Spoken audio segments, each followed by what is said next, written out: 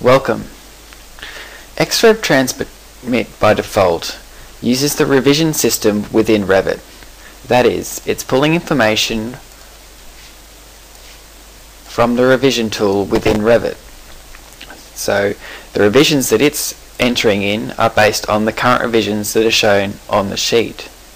However, some people or some companies aren't able to use the Revit revisioning tool because of limitations in how you can number the actual revisions. Some companies require 2-digit revisions, for instance P1, P2, C1, C2, which isn't possible within Revit.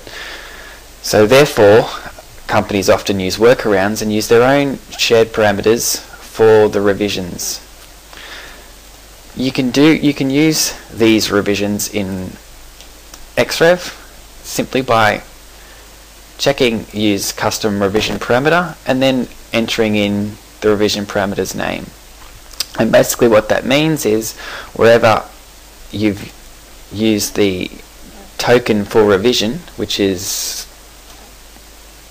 triangle bracket rev triangle bracket, it will substitute the information from this shared parameter on the sheet as opposed to using the current revision parameter. I hope you found that useful. Thanks.